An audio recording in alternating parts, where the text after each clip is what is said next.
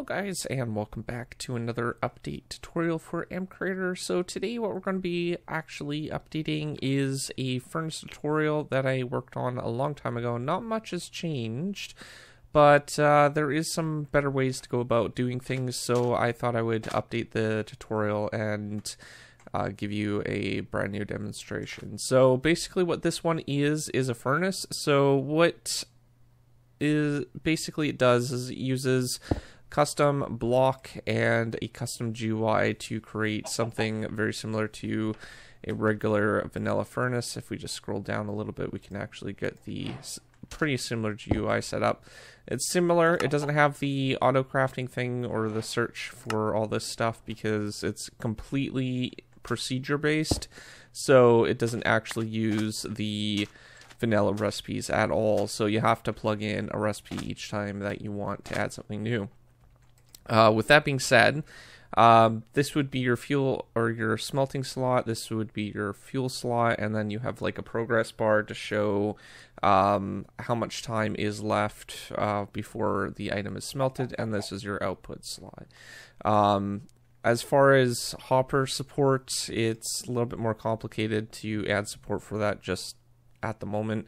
Hopefully it will be fixed in the near future that you can actually disable hopper interactions with certain things without disabling support for the actual player to interact with the slots, because that kind of breaks the entire system. So with that being said, I do have one recipe set up. It's basically just putting fuel in the slot here, and then we can basically put something in the smelting slot, and it will basically go ahead and set up the smelting, so it'll smelt a few things.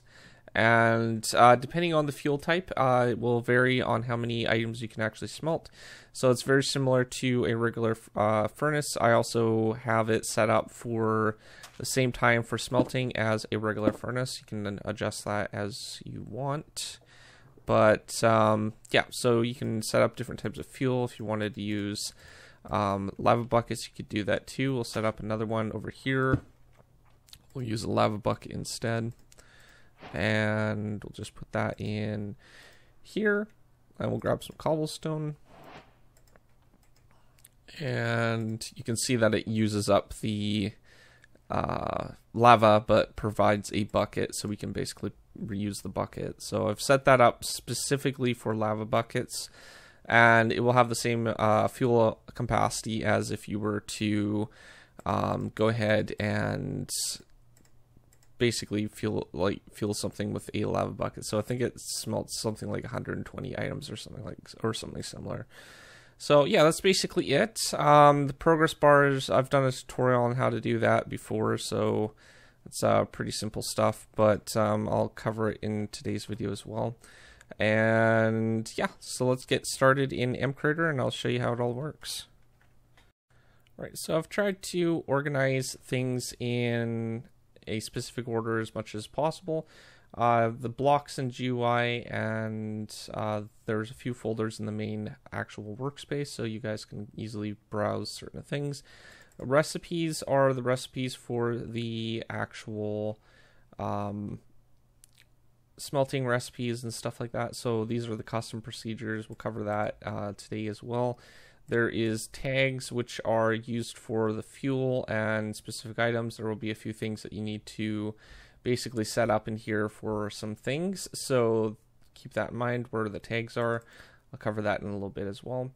And then we have the procedures. These are the main procedures. One furnace block added, furnace fuel script. There's the furnace on update tick, so this is basically every time that it runs. Furnace update tick, which is one's the on version of the furnace, the other one is when it's off. And then we have the main recipe script, so this is where you basically be adding the recipe and calling it into existence, and then it'll be used in probably the update tick of one of the furnaces. Progress, this is where all the conditions for the images for the actual GUI are stored, so Those I'll cover in a little bit. They are a little bit different for the math behind which ones are actually being shown. So you will need to import and set up all 10 of these for the actual thing. So I will provide the actual images in the download as well. And then for the blocks and stuff, it's pretty generic stuff. Recipes, again, are just one procedure. So, all right, so let's start with the blocks. There are a few resources that you'll need. You'll need the 10 different, is it 10 or 11? I think it's 11 different actual smelting progress bars, so I'll provide those, and then the GUI is there. It's already been generated, so we don't need to worry about that.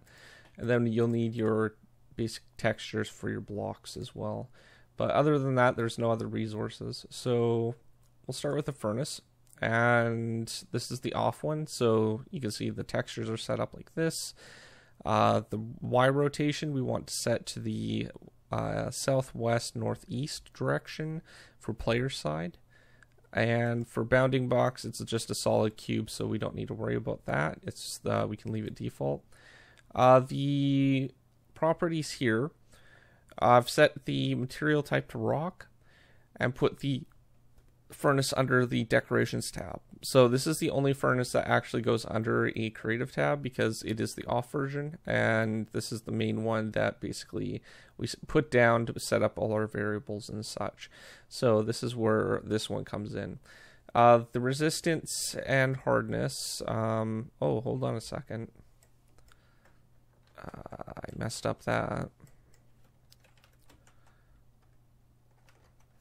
So the resistance and hardness is 3.5. That's what a regular furnace has. And the other properties are all the same as how the default generation is set up. We have it for a pickaxe. Now, the reason why we actually have the material set to rock is so we can basically have a requirement to mine it with a pickaxe. The requirement, though, is for, I believe, a stone material item, so something good like stone or higher. So basically a pickaxe that is stone or higher will be able to mine this particular block. And everything else is basically set up just for other default settings. Now the sound has been configured to stone, but outside of that, that's basically the same thing. Alright, so the tick rate we need to set to 1. This is going to be very specific for what we need for actually smelting. It's tick generated, so every tick that it basically runs the update tick procedure, we need it to be exactly 1 tick. This will help with the timing and stuff like that, so make sure that's set up to 1 tick. One other thing that you will want to do is reaction to being pushed, because it does have an inventory with slots. You want to block the reaction to being pushed. Reason why this is set up is so items don't actually break and fall out. Minecraft Vanilla basically does that with chests and other blocks like furnaces, crafting tables, stuff like that. So anything with a GUI basically sets up this way. I'm not sure why they do it, but it's important, so make sure it's set to block. I forgot to do that. Particles, if you want to add particles, you can. We do need to enable the MBT, and for a furnace, what you're going to need is your GUI. Your GUI needs a total of, I believe, 3 slots, so you need to set up 3 for the inventory slots, and it's best to keep the stack size for 64 in this particular case. Now, you do want to drop items from the inventory, and you might want to get comparator output data. Now, like I said before, these values for disabling hopper interactions don't really work because it will also block the actions for the player when they're trying to put it in or try to pull something out. So just leave these blank for now. I have opened a bug report. I'm not sure what the status is for it, so hopefully the MCreator will actually be able to fix that in the future and just have it do the, what do you call it, the what is it called? The hoppers instead of both the hoppers and pliers, because it's kind of moved over to the inventory as well. So we can actually disable interaction through the inventory. All right, so the energy and storage, there isn't any of that. This is all variable based, so we don't need to worry about these things. I might do a tutorial in the future adapting this particular script to set up for a Forge Energy thing, but I want to cover how Forge Energy basically works first, so that will be important for me to get that out of the way in order to actually do a tutorial on it. I do plan on doing that pretty soon, so hopefully we'll be able to update this particular tutorial with a Forge Energy version, but this one is just using fuel instead, so that's what we currently have. Triggers, we have two different triggers here. We have the when block added. This is basically going to set up our main variables, fuel, which is basically used for determining how much fuel that the block has.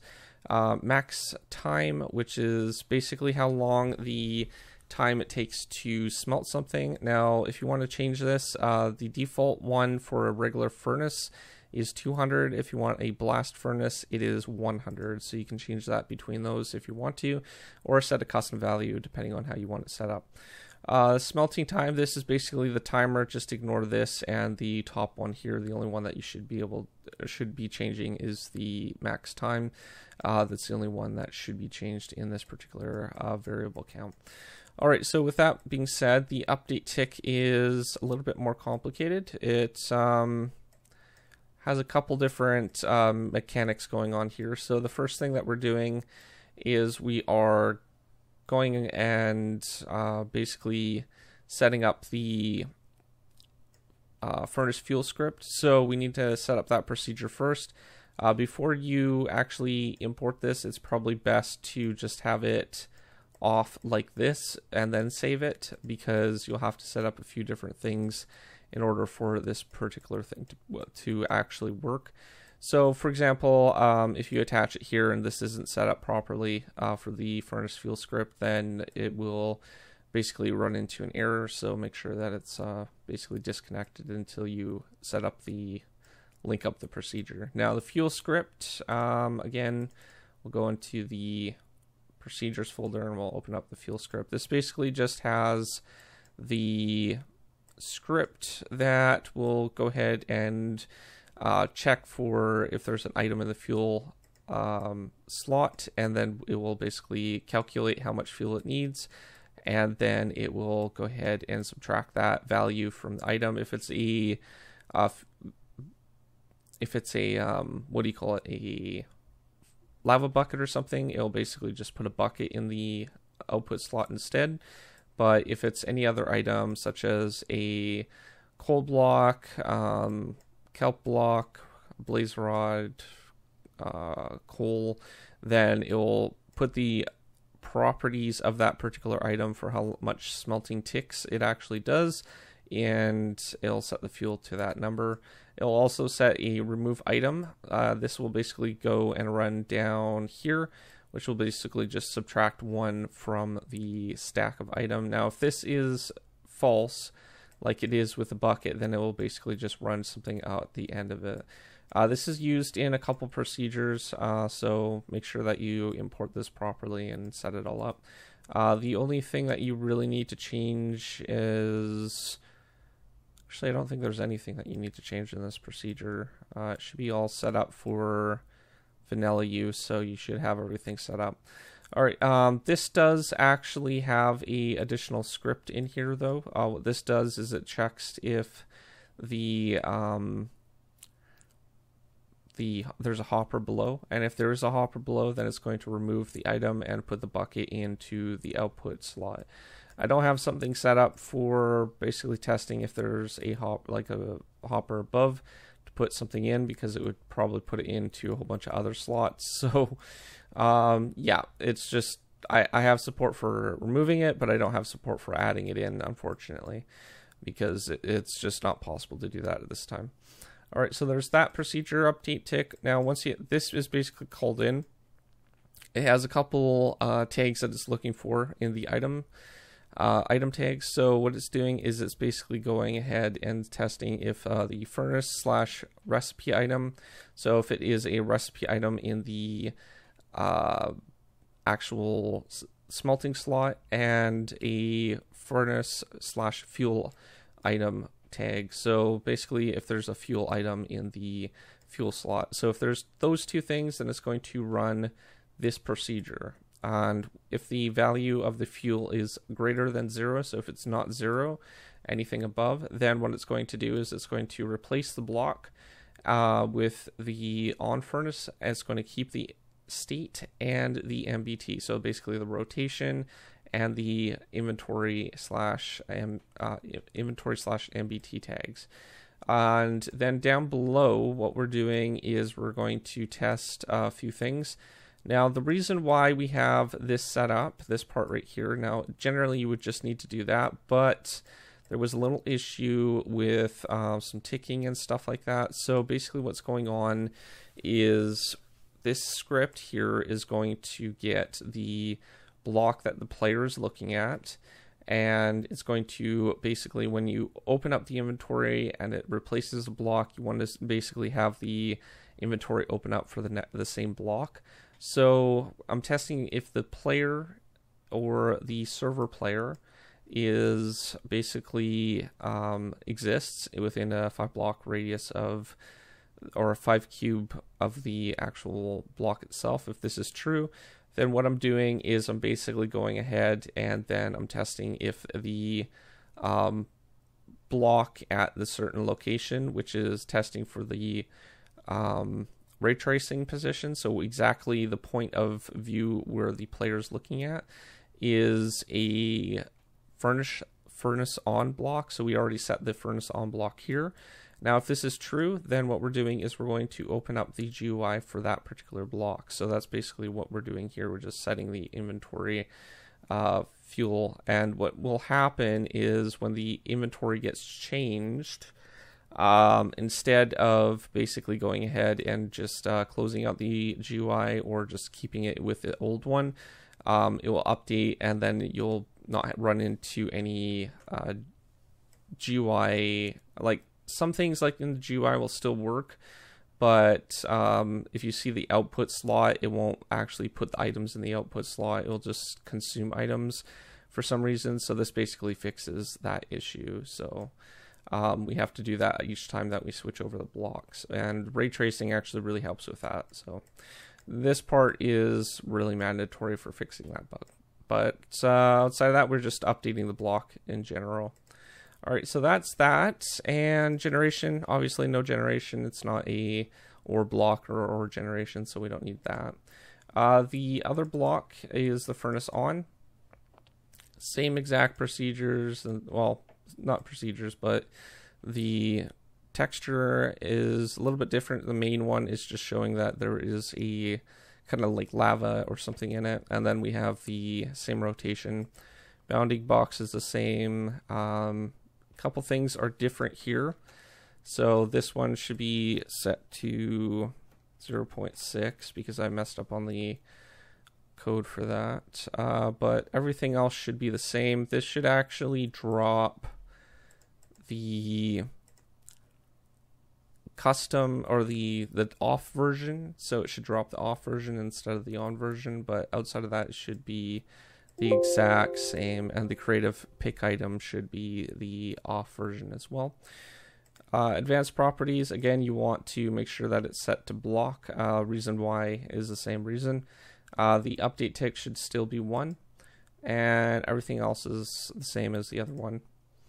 Inventory, same thing, same amount of slots, same max size, and the open when GUI clicked, and the same inventory. So all this is the same as before, and you need to enable the MBT for the actual item.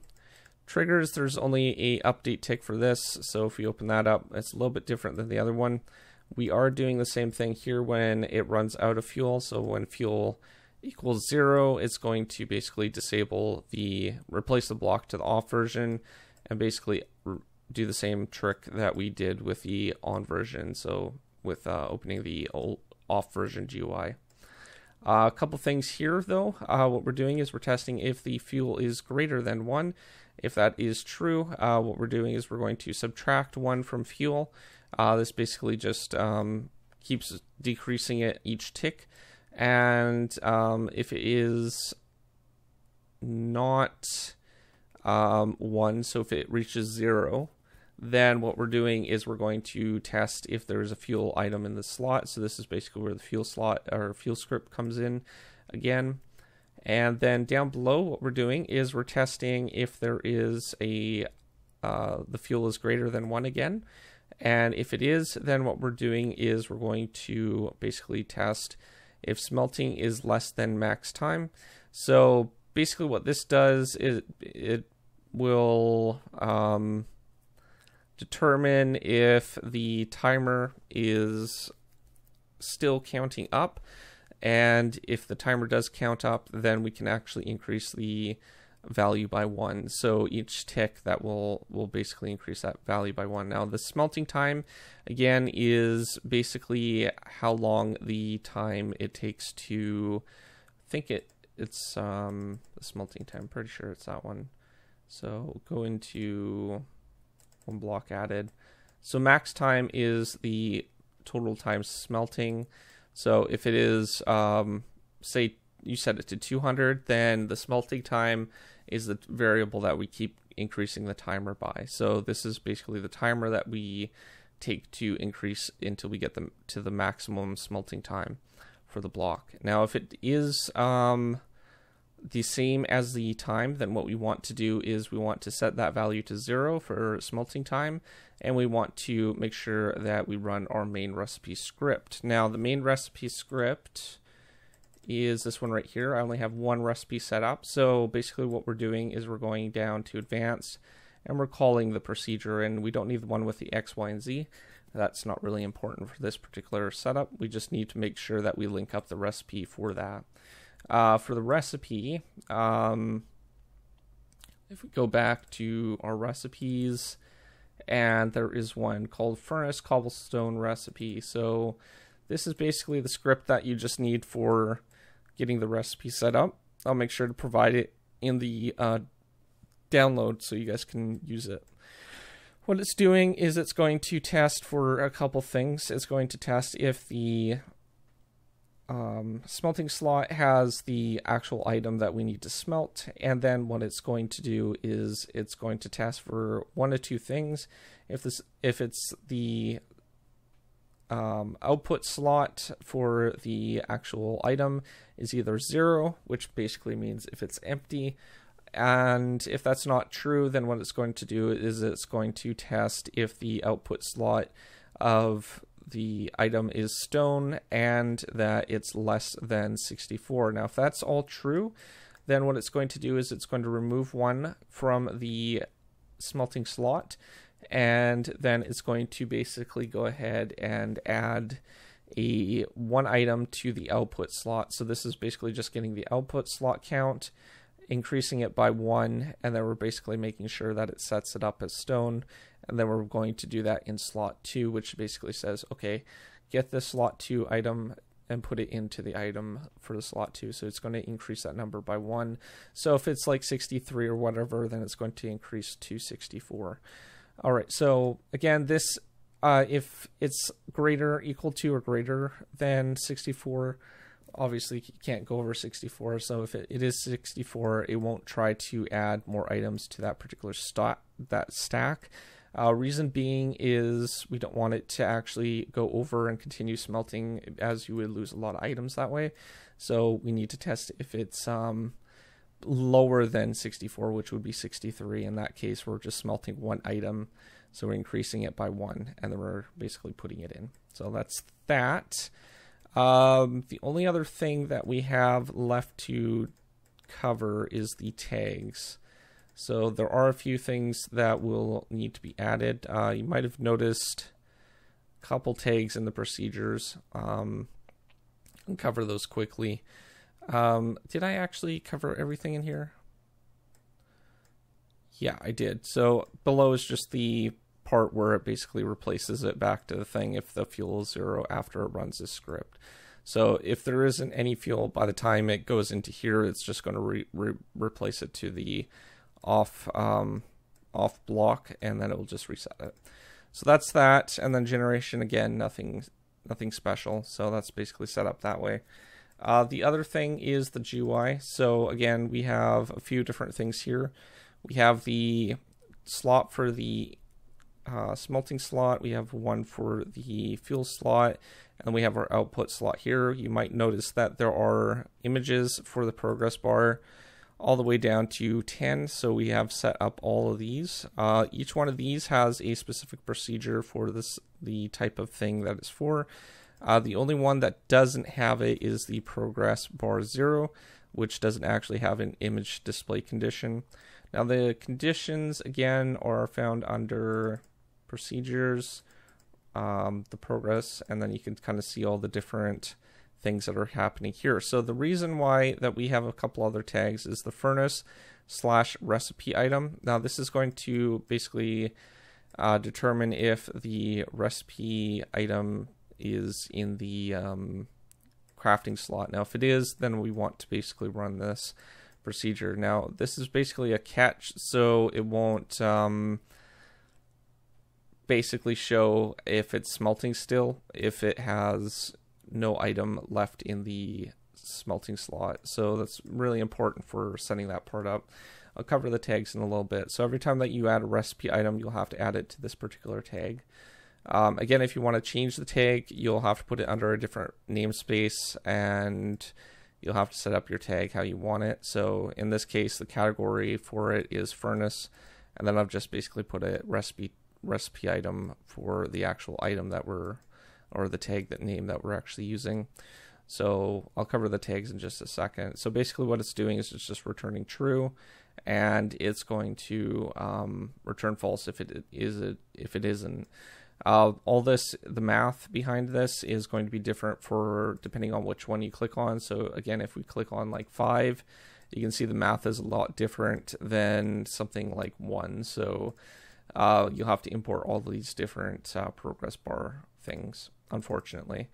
But that's basically what's going on with the ones like this. It's just getting the display condition, and it will display it based on the math that are in those particular display conditions.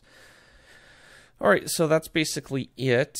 I just need to cover the tags now. So if we go into the tags, then we have a few different ones. There is the fuel blaze tag. Now these are the fuel ones that I've set up for the fuel script all the way up to here. But the other ones here is furnace fuel.